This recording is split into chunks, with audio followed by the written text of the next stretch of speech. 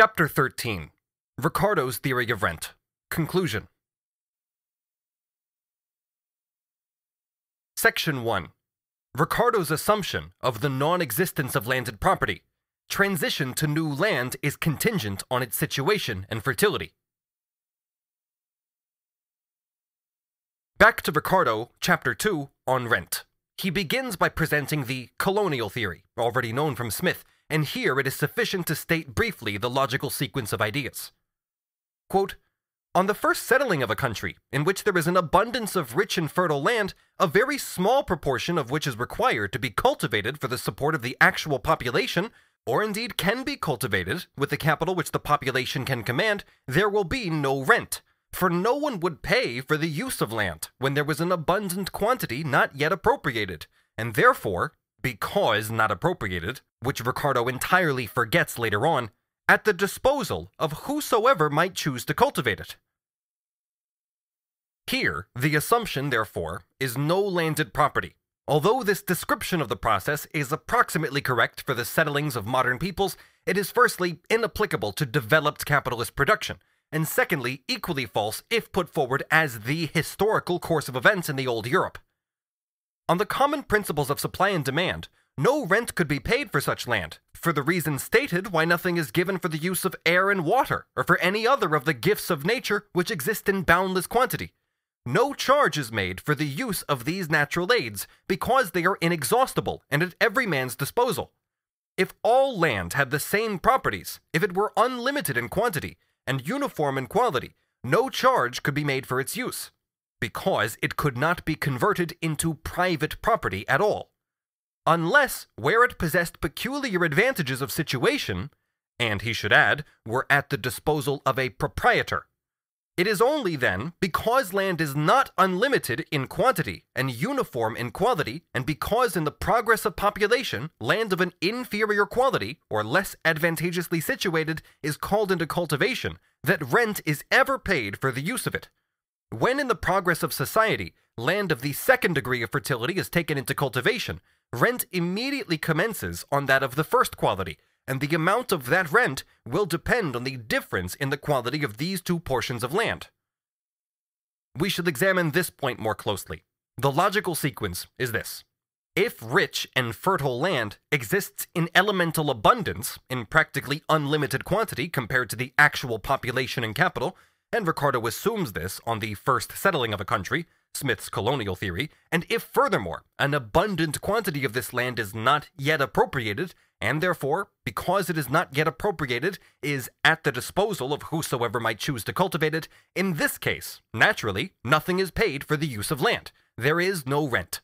If land were available in unlimited quantity, not only relatively to capital and population, but if it were in fact an unlimited element, unlimited like air and water, then indeed its appropriation by one person could not exclude its appropriation by another. No private, also no public or state property, in land could exist. In this case, if all land is of the same quality, no rent could be paid for it at all. At most, rent would be paid to the possessor of land which, quote, possessed peculiar advantages of situation, end quote. Thus, under the circumstances assumed by Ricardo, namely that land is not appropriated, and uncultivated land is therefore at the disposal of whosoever might choose to cultivate it, if rent is paid, then this is only possible because land is not unlimited in quantity and uniform in quality. In other words, because different types of land exist, and land of the same type is limited. We say that on Ricardo's assumption, only a differential rent can be paid. But instead of confining it to this, he jumps at once to the conclusion that quite apart from his assumption of the non-existence of landed property, absolute rent is never paid for the use of land, only differential rent. The whole point, therefore, is if land confronts capital in elemental abundance, then capital operates in agriculture in the same way as in every other branch of industry. There is then no landed property, no rent. At most, where one piece of land is more fertile than another, there can be excess profits, as in industry. In this case, these will consolidate themselves as differential rent, because of their natural basis in the different degrees of fertility of the soil. If, on the other hand, land is firstly limited and secondly appropriated, and capital finds landed property as a precondition, and this is the case where capitalist production develops, where capital does not find this precondition as it does in the old Europe, it creates it itself, as in the United States. Thus, land is from the outset not an elementary field of action for capital.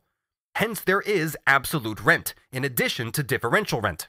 But in this case, also the transitions from one type of land to another, be it ascending 1 to 2 to 3 to 4, or descending 4 to 1, work out differently than they did under Ricardo's assumption. For the employment of capital meets with the resistance of landed property both in category 1 and number 2, 3, and 4, and similarly in the reverse process when the transition is from 4 to 3, etc. In the descending transition, it is not sufficient for the price of number 4 to rise high enough to enable the capital to be employed in number 3 with an average profit. The price must rise to such an extent that rent can be paid on number 3. If the transition is made from 1 to 2, etc., then it is self-evident that the price which paid a rent for number 1 must not only pay this rent for number 2, but a differential rent besides. By postulating the non-existence of landed property, Ricardo has not, of course, eliminated the law that arises with the existence and from the existence of landed property.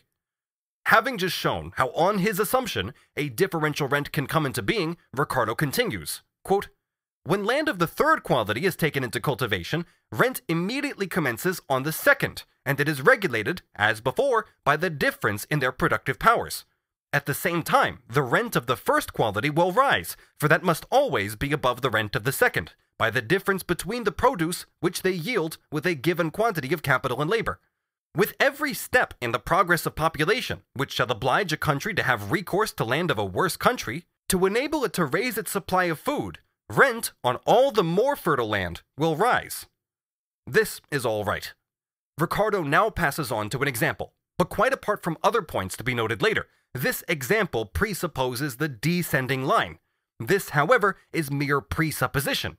In order to smuggle it in, he talks about, quote, "the first settling of a country, in which there is an abundance of rich and fertile land not yet appropriated," end quote. But the case would be the same if relatively to the colonists there was an abundance of poor and sterile land not yet appropriated. The non-payment of rents does not depend on the richness or fertility of the land, but on the fact that it is unlimited, unappropriated, and of uniform quality, whatever might be that quality as regards the degree of its fertility. Hence Ricardo himself goes on to formulate his assumption thus: if all land had the same properties, if it were unlimited in quantity and uniform in quality, no charge could be made for its use. He does not say, and cannot say, if it were rich and fertile, because this condition would have absolutely nothing to do with the law. If, instead of being rich and fertile, the land were poor and sterile, then each colonist would have to cultivate a greater portion of the whole land, and thus, even where the land is unappropriated, they would, with the growth of population, more rapidly approach the point where the practical abundance of land, its actual unlimitedness in proportion to population and capital, would cease to exist. It is of course quite certain that the colonists will not pick out the least fertile land, but will choose the most fertile, i.e. the land that will produce most, with the means of cultivation at their disposal. But this is not the sole limiting factor in their choice. The first deciding factor for them is the situation near the sea, large rivers, etc. The land in West America, etc., may be as fertile as any, but the settlers of course established themselves in New England, Pennsylvania, North Carolina, Virginia, etc., in short, on the east coast of the Atlantic. If they selected the most fertile land, then they only selected the most fertile land in this region. This did not prevent them from cultivating more fertile land in the West at a later stage, as soon as the growth of population, formation of capital, development of means of communication, building of towns, made the more fertile land in this more distant region accessible to them. They do not look for the most fertile region, but for the most favorably situated region. And within this, of course, given equal conditions so far as the situation is concerned, they look for the most fertile land. But this certainly does not prove that they progress from the more fertile region to the less fertile region, only that within the same region, provided the situation is the same, the more fertile land is naturally cultivated before the unfertile. Ricardo, however, having rightly amended abundance of rich and fertile land to read land of the, quote, same properties, unlimited in quantity, uniform in quality, end quote, comes to his example, and from there jumps back into the first false assumption. The most fertile and most favorably situated land will be first cultivated. He senses the weakness and spuriousness in this, and therefore adds the new condition to the most fertile land, quote, and the most favorably situated, end quote, which was missing at the outset. The most fertile land within the most favorable situation is how it should obviously read. And surely this absurdity cannot be carried so far as to say that the region of the country that happens to be the most favorably situated for the newcomers, since it enables them to keep in contact with the mother country and the old folks at home in the outside world, is the most fertile region in the whole of the land, which the colonists have not yet explored and are as yet unable to explore.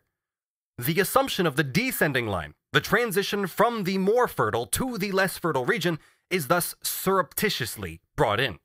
All that can be said is this: in the region that is first cultivated, because it is the most favorably situated, no rent is paid until, within this region, there is a transition from the more fertile to the less fertile land.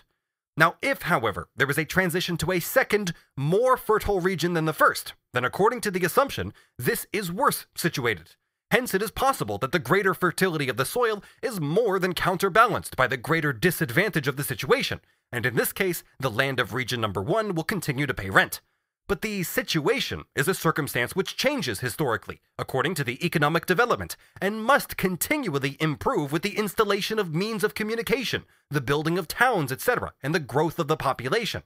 Hence, it is clear that by and by, the product produced in region number 2 will be brought onto the market at a price which will lower the rent in region number 1 again for the same product, and that in time it will emerge as the more fertile soil in the measure in which the disadvantage of situation disappears.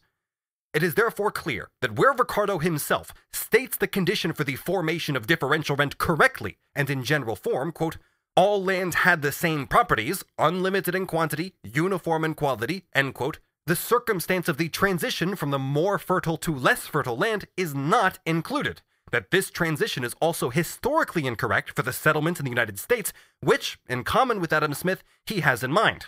Therefore, carries objections, which were justified on this point, that Ricardo himself reverses the problem again by his addendum on situation, the most fertile and most favorably situated land will be first cultivated, that Ricardo proves his arbitrary presupposition by an example in which that which is to be proved is postulated, namely the transition from the best to increasingly worse land, that finally, already with an eye to the explanation of the tendency of the general rate of profit to fall, he presupposes this because he could not otherwise account for differential rent, although the latter in no way depends on whether there is a transition from 1 to 2 to 3 and 4, or from 4 to 3 to 2 and 1.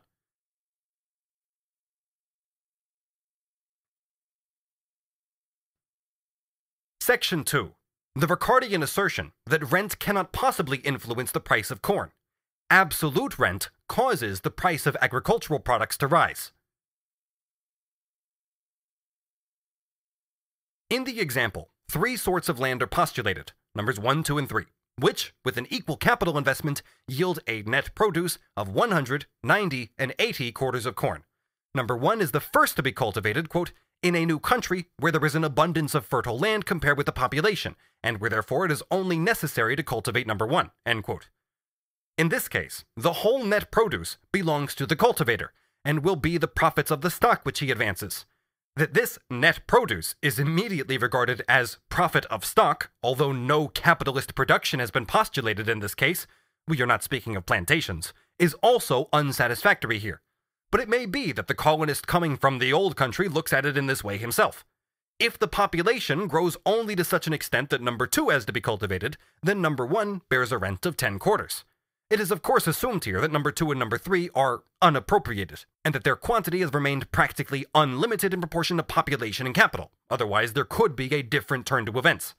Under this assumption, therefore, number 1 will bear a rent of 10 quarters. Quote, for either there must be 2 rates of profit on agricultural capital, or 10 quarters, or the value of 10 quarters, must be withdrawn from the produce of number 1 for some other purpose.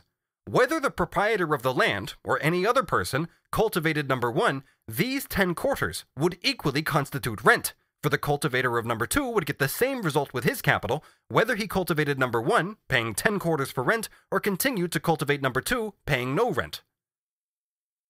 In fact, there would be two rates of profit in agricultural capital. That is, number one supplied an excess profit of 10 quarters, which, in this case, can consolidate itself as rent. But 2 pages later, Ricardo himself says that not only two, but many very different rates of profit on capital of the same description within the same sphere of production, hence also on agricultural capital, are not only possible, but inevitable. Quote, "The most fertile and most favorably situated land will be first cultivated, and the exchangeable value of its produce will be adjusted in the same manner as the exchangeable value of all other commodities, by the total quantity of labor necessary in various forms, from first to last, to produce it and bring it to market. When land of an inferior quality is taken into cultivation, the exchangeable value of raw produce will rise because more labor is required to produce it. The exchangeable value of all commodities, whether they be manufactured, or the produce of the mines or the produce of the land, is always regulated not by the less quantity of labor that will suffice for their production under circumstances highly favorable and exclusively enjoyed by those who have peculiar facilities of production, but by the greater quantity of labor necessarily bestowed on their production by those who have no such facilities, by those who continue to produce them under the most unfavorable circumstances. Meaning, by the most unfavorable circumstances, the most unfavorable under which the quantity of produce required renders it necessary to carry on the production. Thus, in each particular industry, there are not only two, but many rates of profit, that is to say, deviations from the general rate of profit. At this point, it is not necessary to go into the further details of the example, which is concerned with the effect of employing different amounts of capital on the same land. Only these two propositions to be noted. Number one, rent is always the difference between the produce obtained by the employment of two equal quantities of capital and labor. In other words, there is only differential rent, according to the assumption that there is no landed property. For number two, there cannot be two rates of profit. It is true that on the best land, the same produce would still be obtained with the same labor as before, but its value would be enhanced in consequence of the diminished returns obtained by those who employed fresh labor in stock on the less fertile land. Notwithstanding, then, that the advantages of fertile over inferior lands are in no case lost, but only transferred from the cultivator or consumer to the landlord, yet, since more labor is required on the inferior lands, and since it is from such land only that we are enabled to furnish ourselves with the additional supply of raw produce, the comparative value of that produce will continue permanently above its former level, and make it exchange for more hats, cloth, shoes, etc., in the production of which no such additional quantity of labor is required. The reason, then, why raw produce rises in comparative value is because more labor is employed in the production of the last portion obtained, and not because a rent is paid to the landlord. The value of corn is regulated by the quantity of labor bestowed on its production on that quality of land, or with that portion of capital which pays no rent. Corn is not high because a rent is paid, but a rent is paid because corn is high, and it has been justly observed that no reduction would take place in the price of corn, although landlords should forego the whole of their rent. Such a measure would only enable some farmers to live like gentlemen, but would not diminish the quantity of labor necessary to raise raw produce on the least productive lands in cultivation. My earlier explanations render it unnecessary to expand here on the erroneousness of the proposition that the value of the corn is regulated by the quantity of labor bestowed on its production on that quality of land which pays no rent. I have shown that whether the last type of land pays rent or pays no rent, whether it pays the whole of the absolute rent, only a part of it, or it pays beside the absolute rent a differential rent, if the line is ascending, partly depends on the direction of the line, whether it is ascending or descending, and at all events, it depends on the relative composition of agricultural capital as compared with the composition of non-agricultural capital. And if, as a result of the difference in this composition, absolute rent is presupposed, the above cases depend on the state of the market. But the Ricardian case in particular can only occur under two circumstances, although even then, fermage can be paid, though no rent. Either when landed property does not exist, in law or in fact, or when the best land provides an additional supply which can only find its place within the market if there is a fall in the market value. But there is more besides which is wrong or one-sided in the above passage. The comparative value, which here means nothing but market value, of raw produce can rise for reasons other than the above. Firstly, if up to now it was sold below its value, perhaps below its cost price. This is always the case in a certain state of society, where the production of raw produce is as yet largely directed to the subsistence of the cultivator. Also in the Middle Ages, when the product of the town secured a monopoly price. Secondly, it can also happen that the raw produce, in contrast to the other commodities which are sold at their cost price, is not yet sold at its value. Finally, it is correct to say that it makes no difference to the price of corn if the landlord foregoes the differential rent and the farmer pockets it. But this does not apply to absolute rent. It is wrong to say here that landed property does not enhance the price of the raw produce. On the contrary, the price goes up because the intervention of landed property causes the raw produce to be sold at its value, which exceeds its cost price. Supposing, as above, that the average non-agricultural capital consists of 80 constant and 20 variable, and the surplus value is 50%, then the rate of profit is 10%, and the value of the produce is 110. The agricultural capital, on the other hand, consists of 60 constant and 40 variable. The value of the produce is 120. The raw produce is sold at this value. If landed property did not exist legally or in practice because of the relative abundance of land as in the colonies, then it would be sold at 115. For the total profit of the first and the second capital, i.e. on the 200, equals 30. Hence, average profit equals 15. The non-agricultural produce would be sold at 115 instead of 110. The agricultural produce at 115 instead of 120. The relative value of the agricultural produce compared with the non-agricultural produce would thus fall by 1/12. The average profit for both capitals, or the total capital, agricultural as well as industrial, would however rise by 50%, from 10 to 15. Of his own conception of rent, Ricardo says, quote, "I always consider it as the result of a partial monopoly, never really regulating price. That is, never acting as a monopoly, hence also never the result of monopoly. For him, the only result of monopoly could be that the rent is pocketed by the owner of the better types of land rather than by the farmer. But rather as the effect of it. If all rent were relinquished by landlords, I am of opinion that the commodities produced on the land would be no cheaper, because there is always a portion of the same commodities produced on land for which no rent is or can be paid, as the surplus produce is only sufficient to pay the profits of stock. Here, surplus produce is equal to the excess over the product absorbed by the wages. Assuming that certain land never pays rent, Ricardo's assertion is only correct if this land, or rather its product, regulates the market value. If, on the other hand, its product pays no rent because the market value is regulated by the more fertile land, then this fact proves nothing. It would indeed benefit the farmers if the differential rent were relinquished by the landlords. The relinquishment of absolute rent, on the other hand, would reduce the price of agricultural products and increase that of industrial products to the extent that the average profit grew by this process. The rise of rent is always the effect of the increasing wealth of the country and of the difficulty of providing food for its augmented population. The latter is wrong.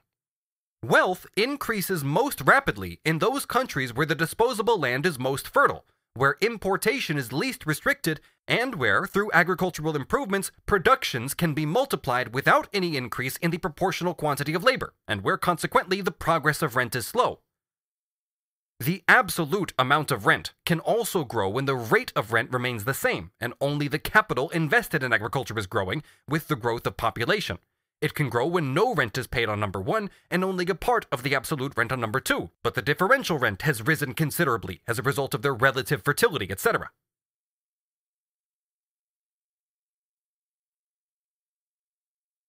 Section 3. Smith's and Ricardo's conception of the natural price of the agricultural product. Quote, "If the high price of corn were the effect and not the cause of rent, price would be proportionally influenced as rents were high or low, and rent would be a component part of price. But that corn which is produced by the greatest quantity of labor is the regulator of the price of corn, and rent does not and cannot enter in the least degree as a component part of its price. Raw material enters into the composition of most commodities, but the value of that raw material, as well as corn, is regulated by the productiveness of the portion of capital last employed on the land and paying no rent, and therefore rent is not a component part of the price of commodities." There is much confusion here, resulting from the jumbling up of natural price and value. Ricardo has adopted this confusion from Smith. In the case of the latter, it is relatively correct, because, and insofar as, Smith departs from his own correct explanation of value. Neither rent, nor profit, nor wages form a component part of the value of a commodity. On the contrary, the value of a commodity being given, the different parts into which that value may be divided belong either to the category of accumulated labor, that is constant capital, or wages, or profit, or rent. On the other hand, when referring to the natural price or cost price, Smith can speak of its component parts as given preconditions. But by confusing natural price with value, he carries this over to the value of the commodity. Apart from the fact that the raw material and machinery, in short the constant capital, enter into production with a fixed price, which to the capitalist in each particular sphere of production appears as determined from outside, there are two things the capitalist must do when calculating the price of his commodity. He has to add the price of the wages, and this also appears to him as given, within certain limits. The natural price of the commodity is not the market price, but the average market price over a long period, or the central point towards which the market price gravitates. In this context, therefore, the price of wages is on the whole determined by the value of labor power. But the rate of profit, the natural rate of profit, is determined by the value of the aggregate of commodities created by the aggregate of capitals employed in non-agricultural industry. For it is the excess of this value over the value of the constant capital plus the value of wages. The total surplus value which the capital creates forms the absolute amount of profit. The ratio of this absolute amount to the whole capital advanced determines the general rate of profit. Thus, this general rate of profit, too, appears, not only to the individual capitalist, but to the capital in each particular sphere of production, to be determined externally. The capitalist must add the general profit, say of 10%, to the price of the raw material, etc., contained in the product, and the natural price of wages, as it must appear to him by way of addition of component parts or by composition, to form the natural price of a given commodity. Whether the natural price is paid, or more or less, depends on the level of the market price prevailing at the time. Only wages and profit enter into cost price as distinguished from value. Rent enters only insofar as it is already contained in the price of the expended raw material, machinery, etc. That is, it does not enter as rent for the capitalist, to whom, in any case, the price of raw produce and machinery, in short, of the constant capital, appears as a predetermined total. Rent does not enter into cost price as a component part. If, in special circumstances, the agricultural product is sold at its cost price, then no rent exists. Economically, landed property does not then exist for capital. That is, when the product of the type of land that sells at the cost price regulates the market value of the product of its sphere. Or absolute rent exists. In this case, the agricultural product is sold above its cost price. It is sold at its value, which is above its cost price. Rent, however, enters into the market value of the product, or rather forms a part of the market value. But to the farmer, rent appears as predetermined, in the same way as profit does to the industrialist. It is determined by the excess of the value of the agricultural product over its cost price. The farmer, however, calculates just like the capitalist. First, the outlay, secondly, wages, thirdly, the average profit, finally, the rent, which likewise appears to him as fixed. This is for him the natural price of wheat, for instance. Whether he obtains it depends in turn on the prevailing state of the market. If the distinction between cost price and value is properly maintained, then rent can never enter into cost price as a constituent part, and one can talk of constituent parts only in relation to the cost price, as distinguished from the value of the commodity. Like excess profit, differential rent never enters into cost price, because it is nothing but the excess of the market cost price over the individual cost price, or the excess of market value over individual value. Accordingly, Ricardo is in substance right when, in opposition to Adam Smith, he declares that rent never enters into cost price. But again, he is wrong in that he proves this not by differentiating between cost price and value, but by identifying the two, as Adam Smith did, for neither rent nor profit nor wages form constituent parts of value, although value is dissolvable into wages, profits, and rent, and furthermore, the three parts are of equal importance if all three exist. Ricardo reasons thus. Rent forms no constituent part of the natural price of agricultural produce because the price of the product of the worst land, which is equal to the cost price of this product and to the value of this product, determines the market value of agricultural produce. Thus, rent forms no constituent part of the value because it forms no constituent part of the natural price, and this latter is equal to value. This, however, is wrong. The price of the product grown on the worst land equals its cost price, either because this product is sold below its value, therefore not, as Ricardo says, because it is sold at its value, or because the agricultural product belongs to that type, to that class of commodities in which, by way of exception, value and cost price are identical. This is the case when the surplus value, which is made in a particular sphere of production on a given capital, say of £100, happens to coincide with the surplus value which on the average falls to the same relative portion of the total capital, say £100. This then is Ricardo's confusion. As to Adam Smith, insofar as he identifies cost price with value, he is justified on the basis of this false assumption in saying that rent, as well as profit and wages, form constituent parts of the natural price. On the contrary, it is rather inconsistent that later in his further exposition he asserts that rent does not enter into the natural price in the same way as wages and profits. He commits this inconsistency because observation and correct analysis compel him nevertheless to recognize that there is a difference in the determination of the natural price of the non-agricultural produce and the market value of agricultural produce. But more about this when discussing Smith's theory of rent.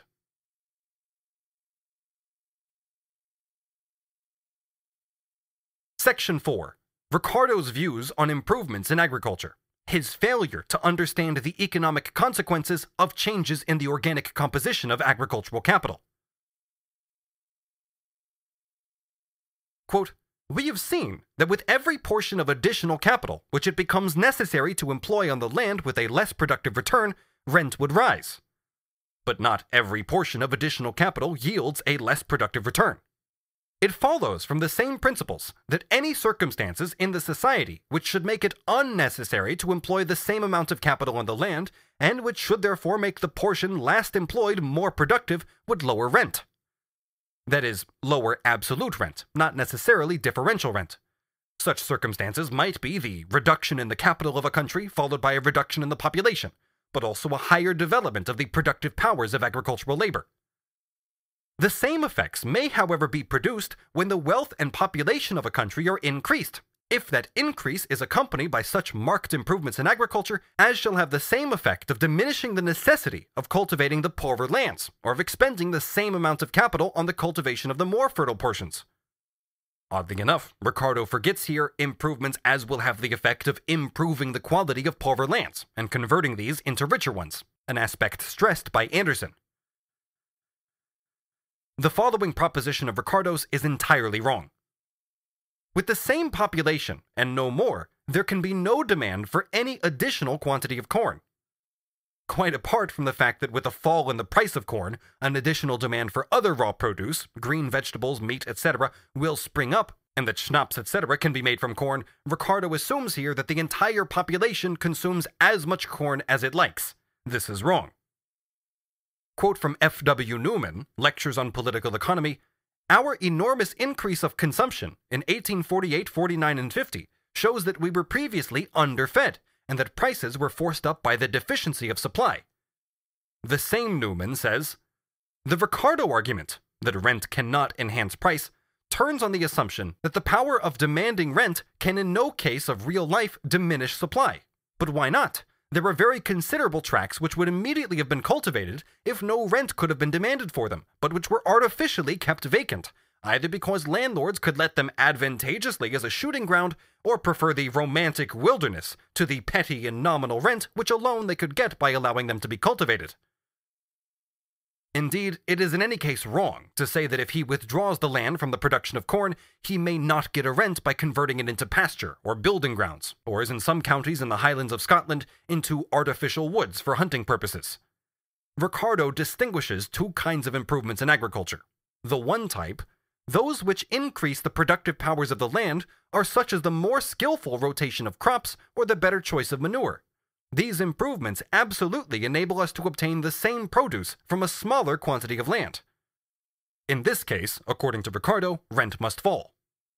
If, for example, the successive portions of capital yielded 100, 90, 80, and 70, whilst I employed these 4 portions, my rent would be 60, or the difference between 70 and 100 at 30, 70 and 90 at 20, or 70 and 80 at 10. And while I employed these portions, the rent would never remain the same, although the produce of each should have an equal augmentation. If it had an unequal augmentation, it would be possible for the rent to rise despite the increased fertility.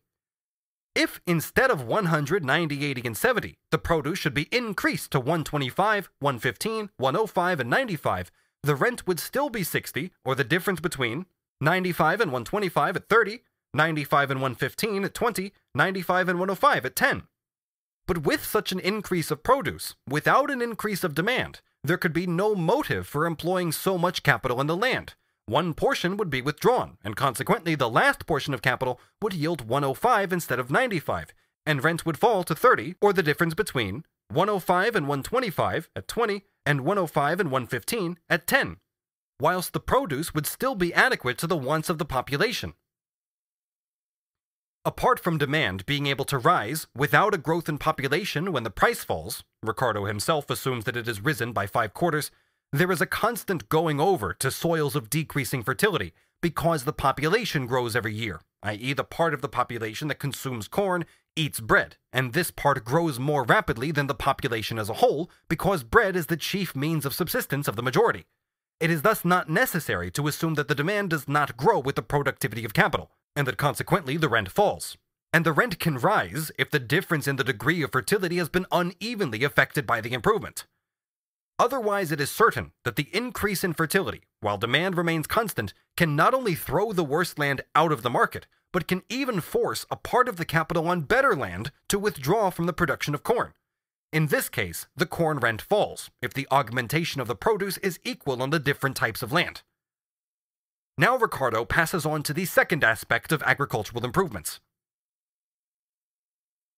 But there are improvements which may lower the relative value of produce without lowering the corn rent, though they will lower the money rent of land.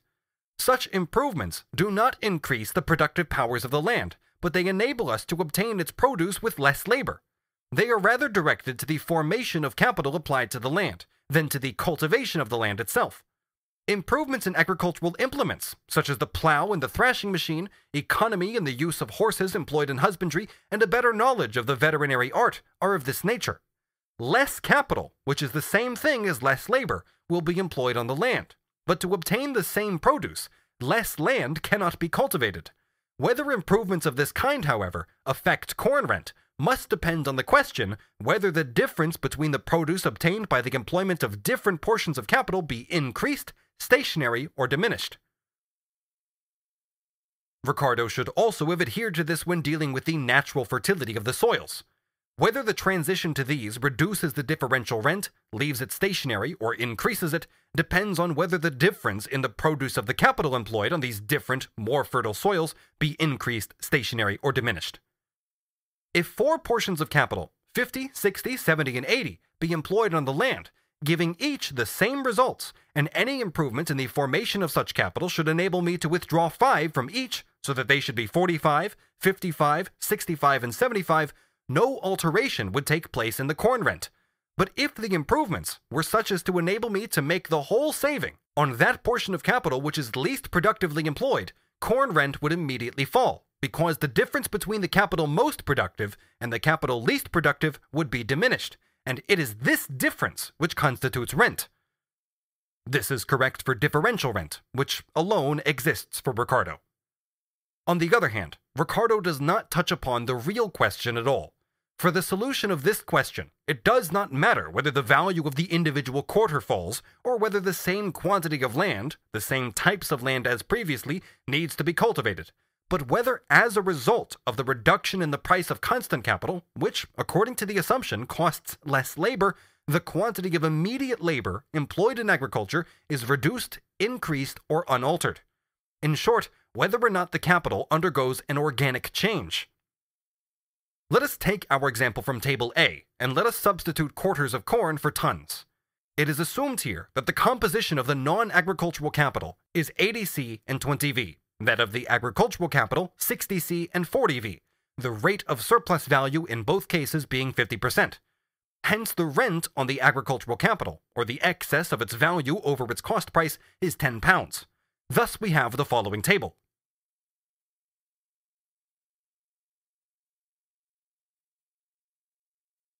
The aforementioned graphic will not be read aloud for the recording. Please consult Section 4 of Chapter 13 of a physical or digital copy of the book for visual reference.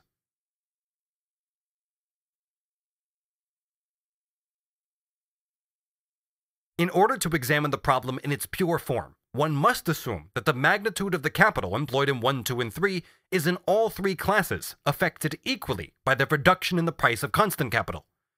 For the uneven effect only concerns differential rent and has nothing to do with the matter in hand.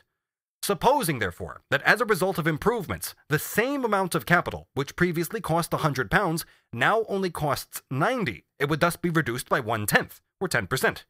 The question is then how the improvements affect the composition of agricultural capital. If the proportion of variable capital to constant capital remains the same, then if £100 consists of 60 constant and 40 variable, 90 consists of 54 constant and 36 variable, and in this case, the value of the 60 quarters on land 1 is £108. But if the reduction in price were such that the same constant capital which previously cost 60 now only cost 54, but that the variable capital, or that laid out in wages, now only cost 32 2/5 pounds instead of 36, i.e. it had also fallen by 1/10, then 86 2/5 pounds would be laid out instead of 100. The composition of this capital would be 54 constant and 32 2/5 variable, and reckoned on £100, the composition would be 62.5 constant and 37.5 variable. Under these circumstances, the value of the 60 quarters on number 1 would be equal to 102 3/5 pounds. Finally, let us assume that although the value of the constant capital decreases, the capital laid out in wages remains the same absolutely. It therefore grows in proportion to the constant capital, so that the capital of £90 which has been laid out consists of 50 constant and 40 variable. The composition of a capital of 100 would be 55 5/9 constant and 44 4/9 variable. Now let us see what happens to corn and money rent in these three cases. In case B, the proportion of constant to variable remains the same, although the value of both decreases. In case C, the value of the constant capital decreases, but proportionately, that of the variable capital decreases even more. In case D, only the value of the constant capital decreases, not that of the variable. First, let us reproduce the original table contained on the previous page, and then let us compare it with the new tables B, C, and D, representing the cases just described, illustrating the changes in value of the organic component parts of the agricultural capital.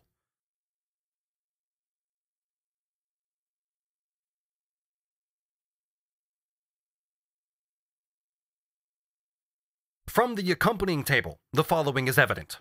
Originally, in A, the ratio is 60C to 40V. The capital invested in each class is 100. The rent in money amounts to £70, in corn to 35 quarters. In B, the constant capital becomes cheaper, so that only £90 are invested in each class. The variable capital, however, becomes cheaper in the same proportion, so that the ratio remains the same. Here, the money rent falls. The corn rent remains the same. The absolute rent is also the same. Money rent decreases because the capital invested decreases. Corn rent remains the same because less money produces relatively more corn, the ratio remaining the same. In C, cheaper constant capital, but the value of the variable capital decreases even more, so that the constant capital becomes relatively dearer. Absolute rent falls. Corn rent falls and money rent falls. Money rent, because capital in general has decreased significantly, and corn rent, because absolute rent has fallen, while the differences between the various categories have remained the same, therefore all of them fall equally. In D, however, the case is completely the reverse. Only the constant capital falls. The variable capital remains the same. This was Ricardo's assumption. In this case, because of the fall in capital, the money rent falls, though the fall is quite insignificant. In absolute figures, it is only 1/3 of a pound, but in proportion to the capital laid out, it rises considerably. The corn rent, on the other hand, grows absolutely. Why? Because the absolute rent has risen from 10 to 12 2/9%, because the variable capital has grown in proportion to the constant capital. Hence the following table.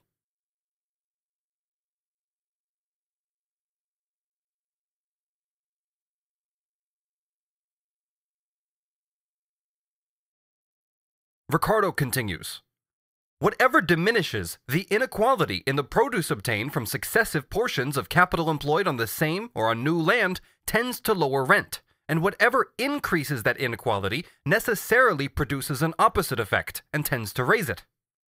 The inequality can be increased while capital is withdrawn and while fertility increases, or even while less fertile land is thrown out of the market.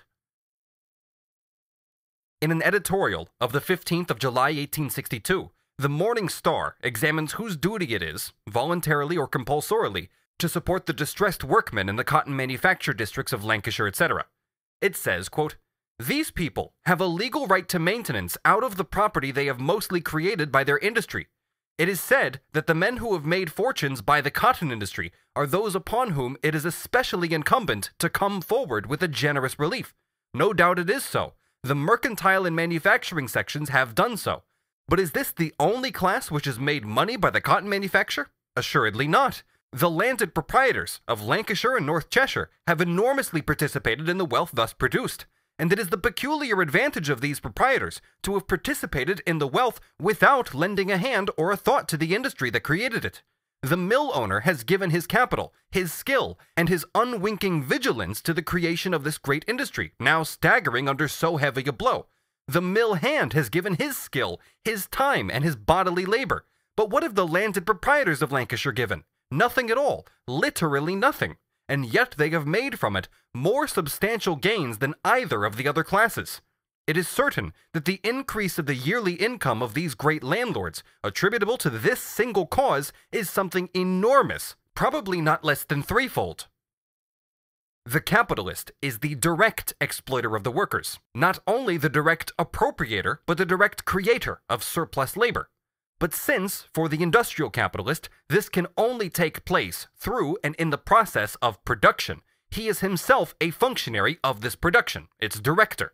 The landlord, on the other hand, has a claim, through landed property, to absolute rent, and because of the physical differences of the various types of land to differential rent, which enables him to pocket a part of this surplus labor or surplus value to whose direction and creation he contributes nothing. Where there is a conflict, therefore, the capitalist regards him as a mere superfetation, a sybarite excrescence, a parasite on capitalist production, the louse that sits upon him. On Chapter 3, on the rent of mines. The rent of mines, as well as the rent of land, is the effect and never the cause of high value of their produce. So far as absolute rent is concerned, it is neither effect nor cause of the high value, but the effect of the excess of value over cost price. That this excess is paid for the produce of the mine or the land, and thus absolute rent is formed, is the effect not of that excess, because it exists for a whole class of trades, where it does not enter into the price of the produce of those particular branches of production, but is the effect of landed property. In regard to differential rent, it may be said that it is the effect of high value, so far as by high value is understood the excess of the market value of the produce over its real or individual value, for the relatively more fertile classes of land or mined. That Ricardo understands by the exchangeable value, regulating the produce of the poorest land or mine, nothing but cost price, by cost price nothing but the advances plus the ordinary profit, and that he falsely identifies this cost price with real value, will also be seen from the following passage. The metal produced from the poorest mine that is worked must at least have an exchangeable value not only sufficient to procure all the clothes, food, and other necessaries consumed by those employed in working it, and bringing the produce to market, but also to afford the common and ordinary profits to him who advances the stock necessary to carry on the undertaking. The return for capital from the poorest mine paying no rent would regulate the rent of all the other more productive mines. This mine is supposed to yield the usual profits of stock. All that the other mines produce more than this will necessarily be paid to the owners for rent. Here, therefore, he says in plain language, rent equals excess of the price of the agricultural produce over its cost price, that is, over the value of the capital advanced plus the usual or average profits of stock. Hence, if the value of the agricultural produce is higher than its cost price, it can pay rent quite irrespectively of differences in land. The poorest land and the poorest mine can pay the same absolute rent as the richest. If its value were no higher than its cost price, rent could only arise from the excess of the market value over the real value of the produce derived from relatively more fertile soils, etc. If equal quantities of labor with equal quantities of fixed capital could at all times obtain from that mine which paid no rent equal quantities of gold, the quantity of gold indeed would enlarge with the demand, but its value would be invariable. What applies to gold and mines applies to corn and land. Hence, if the same types of land continued to be exploited and continued to yield the same product for the same outlay in labor, then the value of the pound of gold or the quarter of wheat would remain the same, although its quantity would increase with the demand. Thus, its rent, the amount, not the rate of rent, would also grow without any change in the price of the produce. More capital would be employed, although productivity would remain constant. This is one of the major causes of the rise in the absolute amount of rent, quite apart from any rise in the price of produce, and therefore without any proportional change in the rents paid by produce of different soils and mines. Section 5. Ricardo's criticism of Adam Smith's and Malthus's views on rent. On Chapter 24, Doctrine of Adam Smith concerning the rent of land. This chapter is of great importance for the difference between Ricardo and Adam Smith. We shall postpone a fuller discussion of this, insofar as it affects Adam Smith, to when we consider ex professo Adam Smith's doctrine after that of Ricardo. Ricardo begins by quoting a passage from Adam Smith, showing that he correctly determined when the price of the agricultural produce yields a rent and when it does not. But on the other hand, Smith thought that some parts of the produce of land, such as food, must always yield a rent. In this context, Ricardo says the following, which is significant for him. I believe that as yet, in every country, from the rudest to the most refined, there is land of such quality that it cannot yield a produce more than sufficiently valuable to replace the stock employed upon it, together with the profits ordinary and usual in that country. In America, we all know that is the case, and yet no one maintains that the principles which regulate rent are different in that country and in Europe. Indeed, these principles are substantially different. Where no landed property exists, actual or legal, no absolute rent can exist. It is absolute rent, not differential rent, which is the adequate expression of landed property. To say that the same principles regulate rent, where landed property exists and where it does not exist, means that the economic form of landed property is independent of whether landed property exists or not. Besides, what is the meaning of there is land of such a quality that it cannot yield a produce more than sufficiently valuable to replace the stock with the ordinary profits? If the same quantity of labor produces 4 quarters, the product is no more valuable than if it produces 2, although the value of the individual quarter is in one case twice as great as in the other. Whether or not it yields a rent is therefore in no way independent of the magnitude of this value of the produce as such. It can only yield a rent if its value is higher than its cost price, which depends on the cost price of all other products, or, in other words, on the quota of unpaid labor, which is on an average appropriated by a capital of £100 in each sphere of production.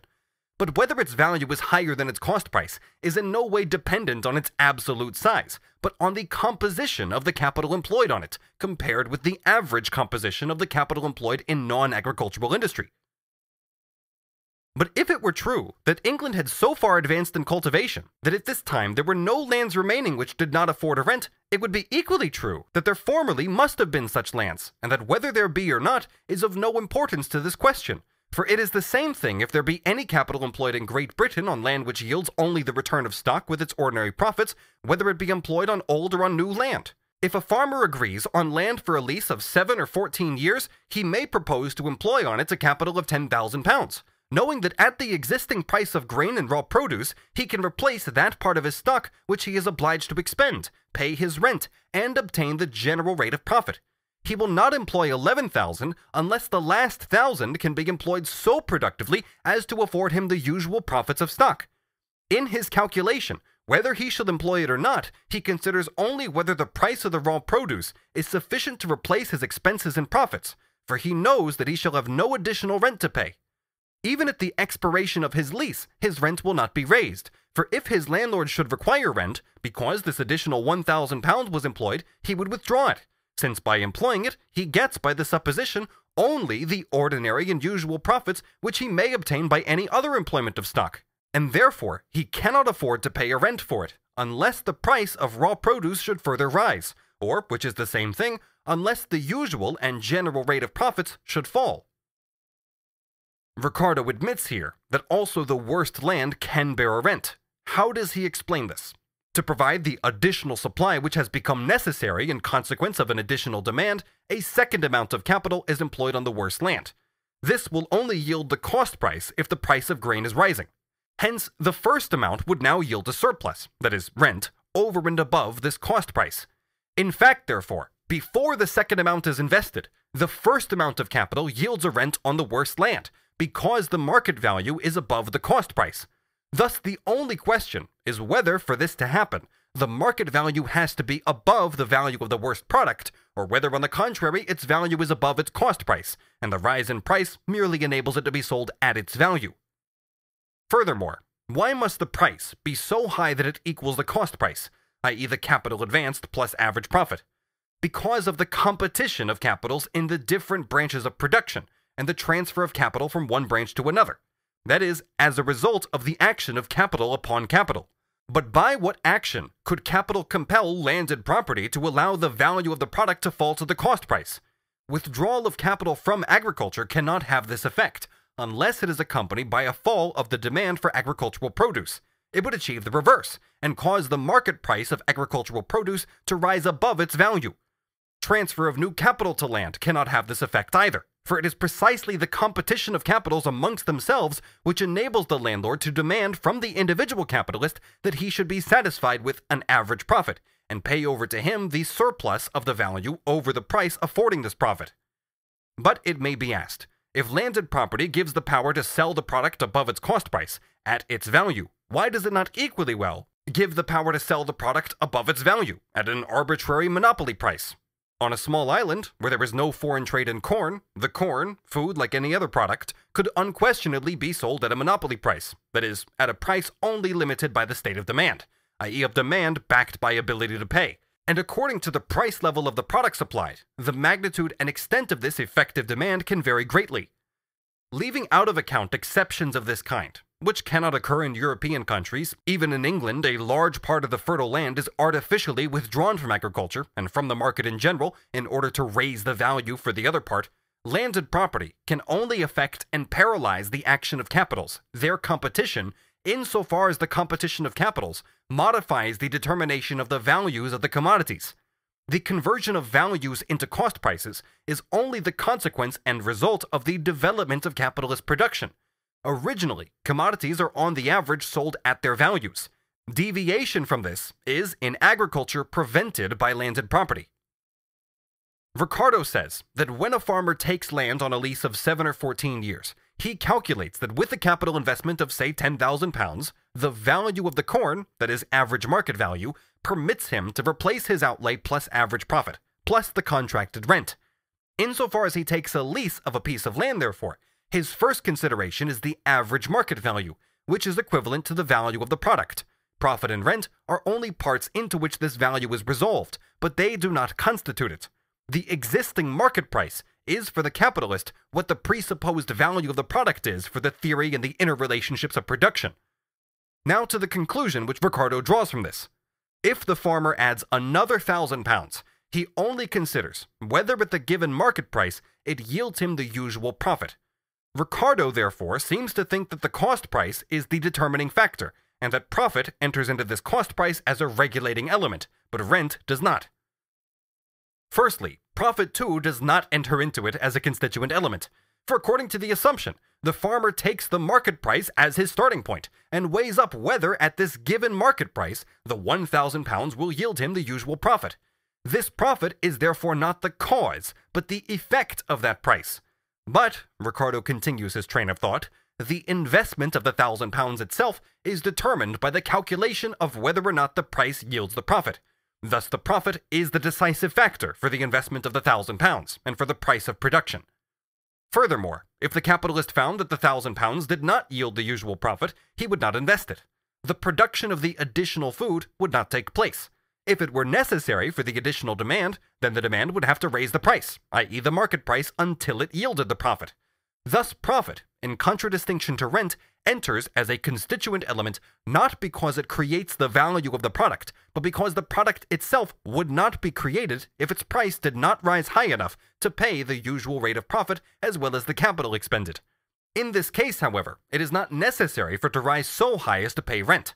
Hence, there exists an essential difference between rent and profit, and in a certain sense, it can be said that profit is a constituent element of price, whereas rent is not. This thought is evidently also at the back of Adam Smith's mind. In this case, it is correct. But why? Because in this case, landed property cannot confront capital as landed property. Thus, the very combination of circumstances under which rent, absolute rent, is formed is not present, according to the assumption. The additional corn produced with the second investment of the £1,000, provided the market value remains the same. In other words, when an additional demand arises only on the assumption that the price remains the same, must be sold below its value at the cost price. This additional produce of the £1,000 thus occurs under the same circumstances as when new, worse land is cultivated, which does not determine the market value, but can provide the additional supply only on the condition that it supplies it at the previously existing market value, i.e. at a price determined independently of this new production. Under these circumstances, it depends entirely on the relative fertility of the additional soil whether it yields a rent, precisely because it does not determine the market value. It is just the same with the additional £1,000 on the old land, and for this very reason, Ricardo concludes conversely that the additional land or the additional amount of capital determines the market value, because with a given, quite independently determined market value, the price of its product yields not rent but only profit, and only covers the cost price but not the value of the product. This is a contradiction in terms. Nevertheless, the product is produced in this case, although it yields no rent. Certainly, landed property as an independent opposing element does not exist for the farmer, i.e. the capitalist, during the period in which the lease in fact makes him the landowner of the land which he has rented. Capital moves unimpeded in this element, and capital is satisfied with the cost price of the product. Even when the lease expires, the farmer will naturally make the amount of rent dependent on how far capital investment in the land will supply a product which can be sold at its value, thus yielding a rent. Capital investment, which, with a given market value, yields no excess over the cost price, no more enters into the calculation than would the payment of rent, or contractual undertaking to pay rent on land whose relative fertility is so low that the market price is merely equal to the cost price of its product. In practice, matters do not always work out in the Ricardian manner. If the farmer possesses some spare capital, or acquires some during the first years of a lease of 14 years, he does not demand the usual profit unless he has borrowed additional capital. For what is he to do with the spare capital? Conclude a new lease for the additional land? Agricultural production favors to a much higher degree more intensive capital investment, rather than a more extensive cultivation of land with a larger capital. Moreover, if no land could be leased in the immediate vicinity of the old land, 2 farms would split up the farmer's work of superintending them to a much greater extent than 6 factories would split up the work of 1 capitalist in manufacture. Or should he invest the money with the bank, for interest, in government bonds, railway shares, etc., then from the outset, he foregoes at least half or a third of the usual profit. Hence, if he can invest it as additional capital on the old farm, even below the average rate of profit, say at 10% if his profit was 12, then he will still be gaining 100% if the rate of interest is 5%. To invest the additional £1,000 in the old farm is therefore still a profitable speculation for him. Hence, it is quite wrong for Ricardo to identify this investment of additional capital with the application of additional capital to new soils. In the first case, the product does not have to yield the usual profit, even in capitalist production. It must only yield as much above the usual rate of interest as will make worthwhile the trouble and risk of the farmer to prefer the industrial employment of his spare capital rather than its employment as money capital. But the following conclusion which Ricardo draws from this observation is, as has been shown, quite absurd. If the comprehensive mind of Adam Smith had been directed to this fact, he would not have maintained that rent forms one of the component parts of the price of raw produce, for prices everywhere regulated by the return obtained by this last portion of capital, for which no rent whatever is paid. His illustration proves just the reverse, that the application to land of this last portion of capital has been regulated by a market price which, independent of that application, existed before it took place, and therefore comprises no rent but only profit. That profit is the only regulator for capitalist production is quite true, and it is therefore true that no absolute rent would exist if production were regulated solely by capital. It arises precisely at the point where the conditions of production enable the landowner to set up barriers against the exclusive regulation of production by capital. Secondly, Ricardo reproaches Adam Smith for developing the correct principles of rent only with regard to coal mines. He even says, quote, "The whole principle of rent is here admirably and perspicuously explained, but every word is as applicable to land as it is to mines. Yet he affirms that it is otherwise in estates above ground." Adam Smith senses that under certain circumstances, the landlord has the power to offer effective resistance to capital, to bring landed property into play, and thus to demand absolute rent, although, under different circumstances, he does not possess this power. That in particular, however, the production of food establishes the law of rent, whereas in other applications of capital to land, the rent is determined by the agricultural rent. Adam Smith says, quote, "The proportion, both of their produce and of their rent, is in proportion to their absolute and not to their relative fertility." In his reply, Ricardo comes closest to the real principle of rent. He says, quote, "But suppose that there were no land which did not afford a rent. Then the amount of rent on the worst land would be in proportion to the excess of the value of the produce above the expenditure of capital in the ordinary profits of stock. The same principle would govern the rent of land of a somewhat better quality, or more favorably situated, and therefore the rent of this land would exceed the rent of that inferior to it, by the superior advantages which it possessed. The same might be said of that of the third quality, and so on to the very best. Is it not, then, as certain that it is the relative fertility of the land which determines the portion of the produce which shall be paid for the rent of land, as it is that the relative fertility of mines determines the portion of their produce which shall be paid for the rent of mines?" Here, Ricardo formulates the correct principle of rent. If the worst land pays a rent, if therefore rent is paid independently of the different natural fertility of the land, i.e. absolute rent, then this rent must equal, quote, "the excess of the value of the produce above the expenditure of capital and the ordinary profits of stock," end quote. That is to say, it must equal the excess of the value of the produce above its cost price. Ricardo presupposes that such an excess cannot exist, because, in contradiction to his own principles, he wrongly accepts the Smithian doctrine that value equals cost price of the produce. As for the rest, he again falls into error. Differential rent would of course be determined by the relative fertility. Absolute rent would have nothing to do with natural fertility.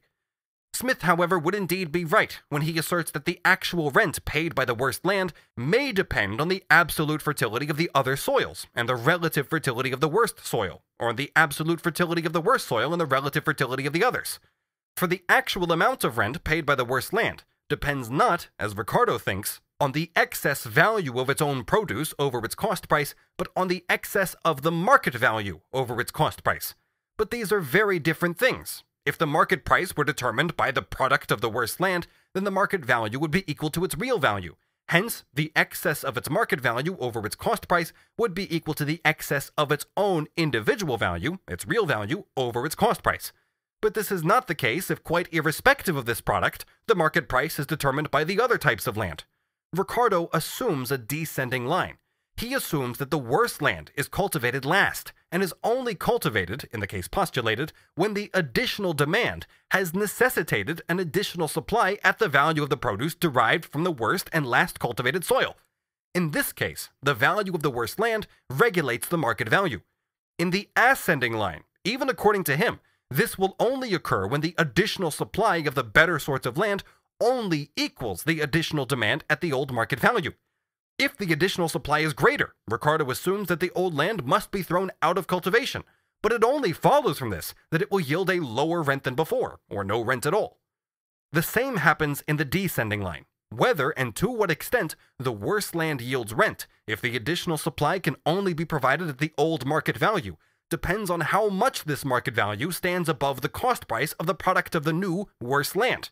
In both cases, its rent is determined by the absolute fertility, not the relative fertility. It depends on the absolute fertility of the new land how far the market value of the produce of better lands stands above its own real individual value.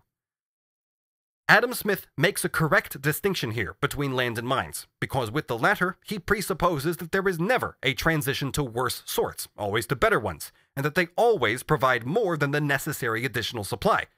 The rent of the worst land is then dependent on its absolute fertility.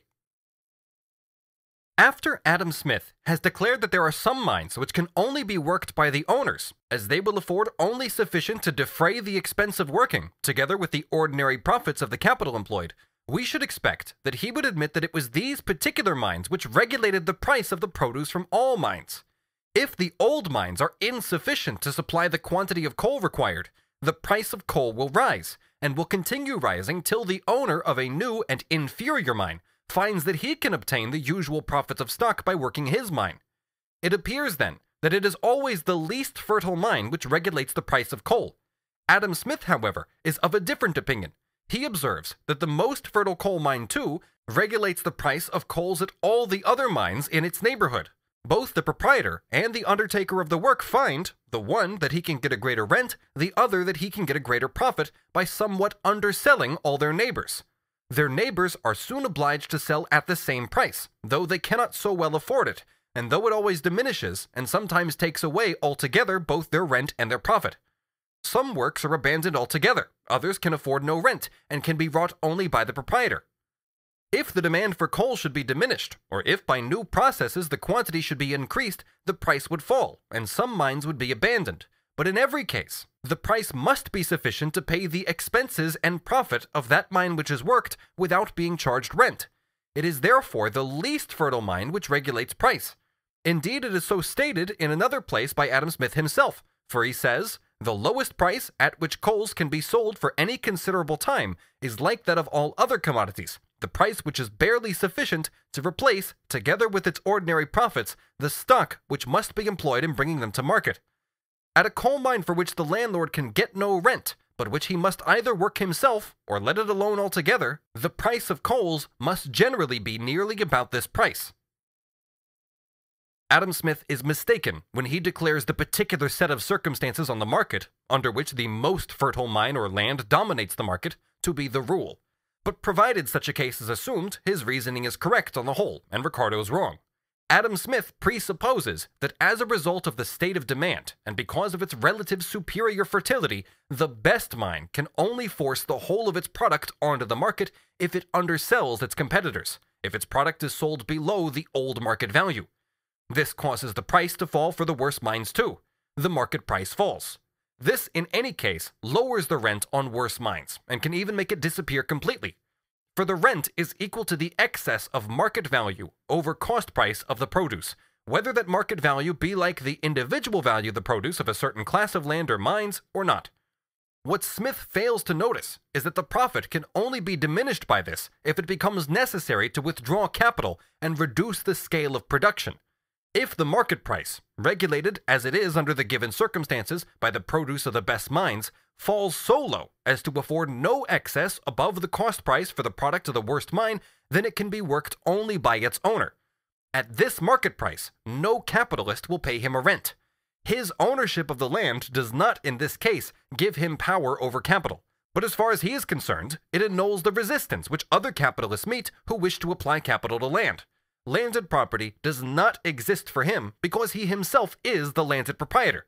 Hence, he can use his land as a mine or in any other sphere of production, i.e., he can employ it if the market price, which he finds predetermined and does not determine himself, if this market price of the product yields him the average profit, that is, his cost price. And from this, Ricardo concludes that Smith contradicts himself, because the old market price determines how far new mines can be opened up by their owners. In other words, they can be worked in circumstances where landed property disappears, since at the old market price they yield their cultivators the cost price. He concludes that this cost price determines the market price.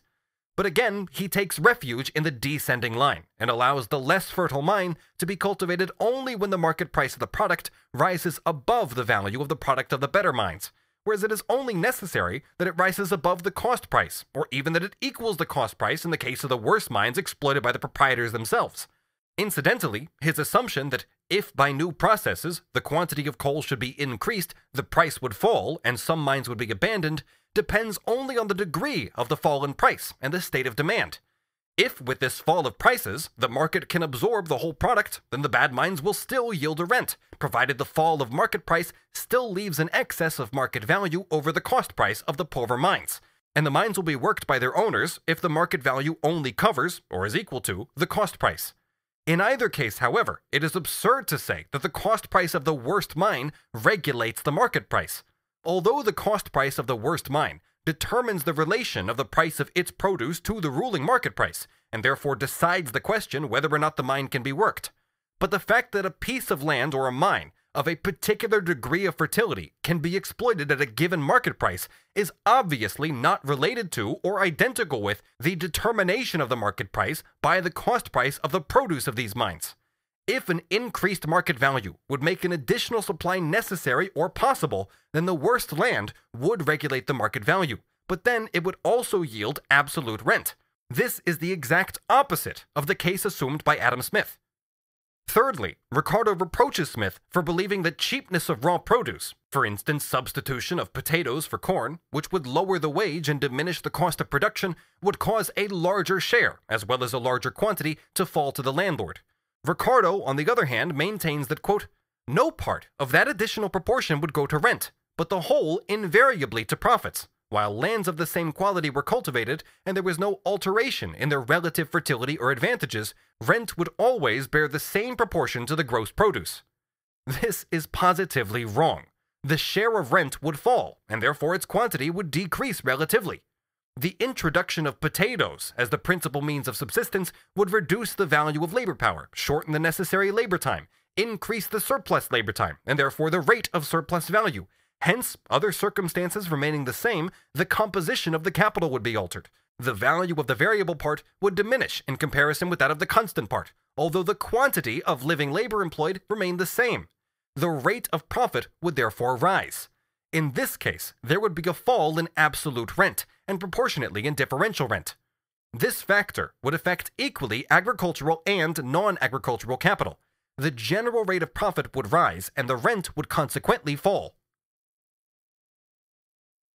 On Chapter 28, on the comparative value of gold, corn, and labor in rich and poor countries. Quote, Dr. Smith's error throughout his whole work lies in supposing that the value of corn is constant, that though the value of all other things may, the value of corn never can be raised. Corn, according to him, is always of the same value because it will always feed the same number of people. In the same manner, it might be said that cloth is always of the same value because it will always make the same number of coats. What can value have to do with the power of feeding and clothing? Dr. Smith has so ably supported the doctrine of the natural price of commodities ultimately regulating their market price. Estimated in corn, gold may be of very different value in two countries. I have endeavored to show that it will be low in rich countries and high in poor countries. Adam Smith is of a different opinion. He thinks that the value of gold estimated in corn is highest in rich countries.